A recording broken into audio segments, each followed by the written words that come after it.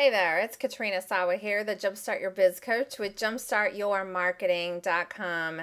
And this week, I want to talk to you about the entrepreneurial evolution, the evolution of you as an entrepreneur, and how important it is to embrace the new you when the new you shows up.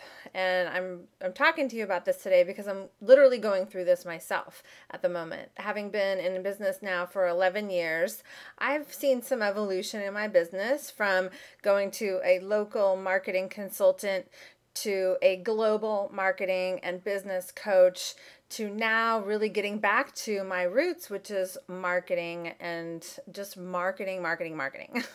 Because I wrote the book, Love Yourself Successful, and that was a great thing.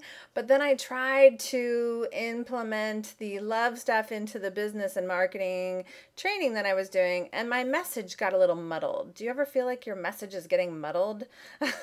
Well, I know because I talked with thousands of entrepreneurs every month that a lot of times we feel like our message is muddled. We're not getting heard. We're not getting the clients that we want. They don't get it. They don't get what we do.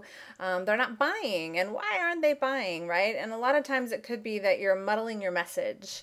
And so how can you evolve into what it is you're truly meant to do? What is your genius, right? I am a genius at helping people get more leads in their business and really develop the systems to automate the lead generation, the marketing, the follow-up, the sales processes through your website and all this stuff. I'm a genius at that. I really am. I've done a lot of training. I just came back from a workshop where I learned even more about it all.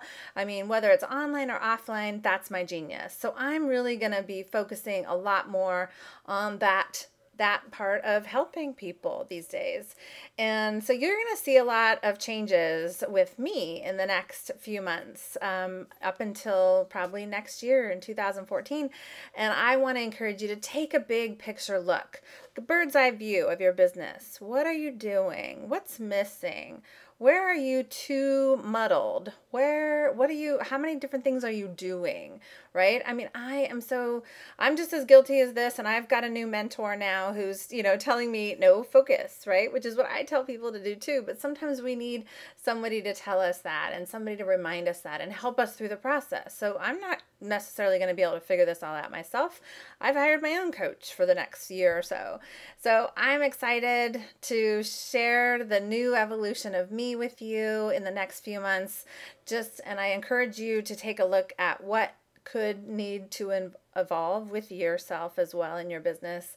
So let me know if you have any questions. I'd love to have you comment on my blog. This video is on a blog. There's a link in the email. If you go to katrinasawa.com and do a search for entrepreneurial evolution, you should find it. And I'd love to hear your comments as to what's missing, where you're going to evolve, what do you have plans to do. I'd really love to hear more from you. Have a great week, everybody, and I'll talk to you soon.